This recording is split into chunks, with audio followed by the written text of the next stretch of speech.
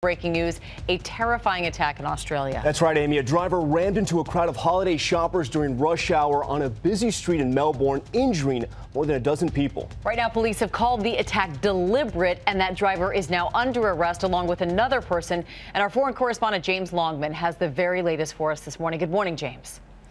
Amy, good morning. Police are saying they still have no clear idea on motive, although the suspect's mental health issues are being raised. Whatever his reasons, this is yet another deadly attack in a major western city.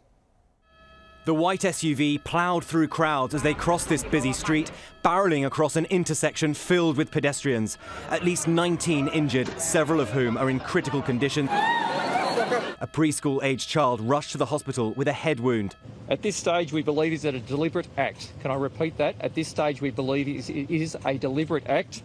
However, we do not know the motivation. Witnesses say the SUV ran through red lights, veered onto rail tracks before seemingly deliberately taking aim at those going about their day. I saw people running, turned around, saw people just scattered on the road. Some of them were just non-responsive. He made a collision with the people, but he also made a collision with obviously a pole or like a curb. Lost control of the vehicle, it crashed. I saw a man getting arrested outside of the Jeep, maybe 30 years old. They say the perpetrator is of Afghan descent with a history of mental illness. One witness posting this video saying this is the man who rammed into pedestrians. There was one sole person in the car. That was the driver. That's the offender we have in custody. There was also another 24-year-old male in close proximity around that time, was seen filming the incident with his mobile phone and also had a bag that had possession of some knives in it. He was taken into custody to determine whether he was in fact connected with the incident. At this stage, we don't believe that to be the case. It's just really scary, obviously.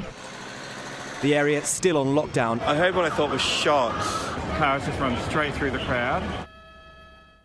A similar incident took place just around the corner from here in January. That killed 6 people. As a result, concrete blocks were installed to prevent these sorts of car attacks, but they didn't manage to stop this one. Amy? All right, James Longman, thanks so much. Hi everyone, George Stephanopoulos here. Thanks for checking out the ABC News YouTube channel. If you'd like to get more videos, show highlights, and watch live event coverage, click on the right over here to subscribe to our channel, and don't forget to download the ABC News app for breaking news alerts. Thanks for watching.